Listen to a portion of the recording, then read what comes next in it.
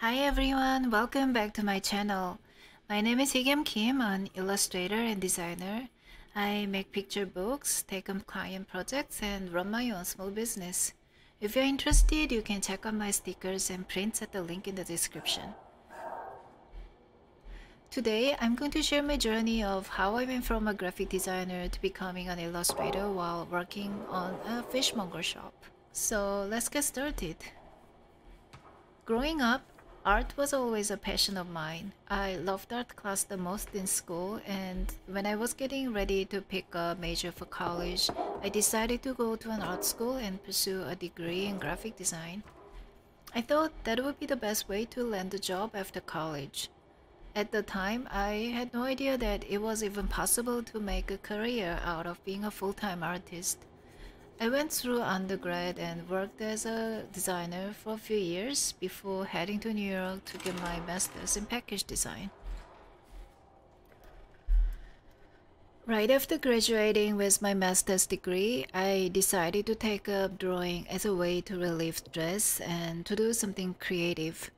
I started posting my drawings on social media, first on Tumblr and then on Instagram.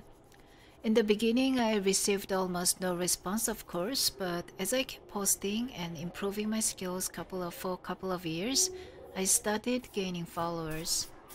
A few years later, I was contacted by a Korean publisher to create a book about Mr. Fox, and I was offered several drawing book contracts by an American publisher the following year. I also took on some freelance gigs from time to time, although the income was not livable and I couldn't get a job due to my visa status in the US. But I saw the possibility. I just secretly hoped to launch my own illustration brand someday. In August 2021, I finally quit my day job as a designer. There was a personal issue that played a part in my decision, but by the time I had had enough of the company, I was exhausted by the politics and meetings, and the work I was doing became very repetitive year after year. I didn't want to see myself working on the same job after 10 years, so I decided to quit. It had been 7 years since I started at the company and 13 years since I began my career in graphic design. So, what kind of work I'm doing right now? After quitting my job, I focused on building on my portfolio first. In December of the same year, I was lucky enough to land my first full-time freelance illustration gig.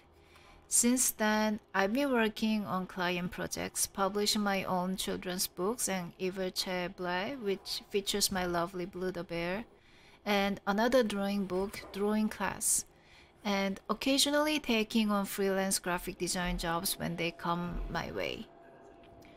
I also recently launched my first online class.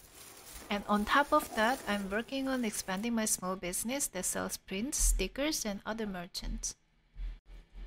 So, what did I learn after being a full-time illustrator for 1.5 years?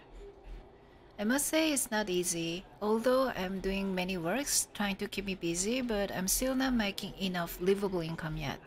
After filing tax this year, I realized that I made half of the income I used to make in the company.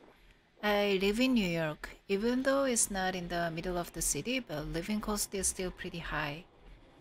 I'm very grateful that I have a husband who supports me, otherwise I wouldn't be able to keep my job that easily. I also learned that diversifying income stream is very important. When I first started out, my goal was just to landing a client project, but after a year and a half, I realized that relying solely on client project wasn't sustainable enough. Clients don't always come, and when they do, rates can sometimes be very low.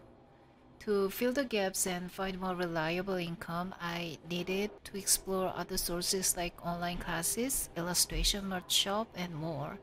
I'm still working on the system, but in this way, even if something doesn't work out 1 month, I have other options to make up for it. So, the conclusion. Becoming a full-time illustrator and supporting myself has been a difficult but rewarding journey.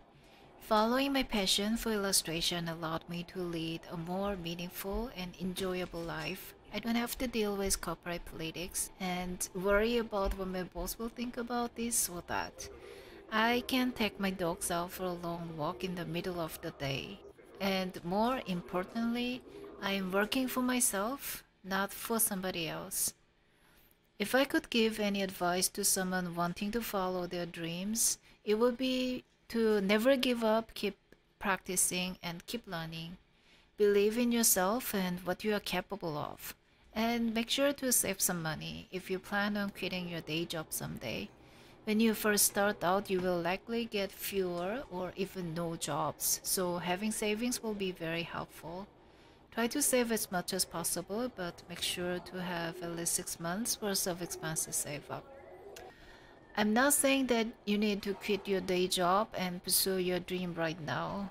Be realistic and consider your lifestyle, how long you can live without income, etc.